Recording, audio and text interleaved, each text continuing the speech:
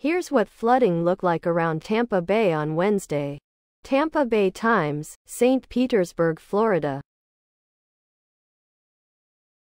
Heavy thunderstorms dumped rain over much of the Tampa Bay area Wednesday afternoon, stranding motor ISDS and prompting a flood advisory for areas including Hillsborough, Pinellas and Pasco counties. It expired at 7:45 p.m.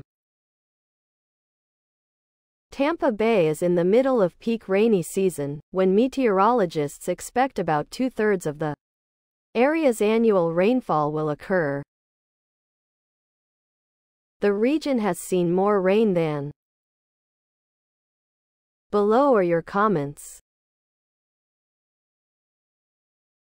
Florida has always flooded. Remember, at one time Florida was mostly wetlands, and in the 70s and 80 feet.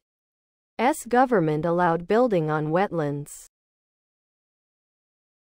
In Tampa, the 6 Mile Creek runoff canal was established to help with flooding. Everyone knew if a storm came in, Davis Island and TGH would be underwater. Hyde Park always underwater. Now climate change has fueled more severe downpours of rain. And there is nothing that will fix the problem immediately, so stop crying, clean up, dry up, and it for the next storm. Overdevelopment of Florida means there's not even ground available to absorb groundwater.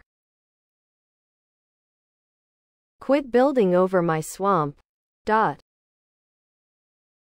Problem is we keep getting hit with heavy rain right at the same time as high tide. When the tide is in, there is nowhere for all the rain runoff to run off to.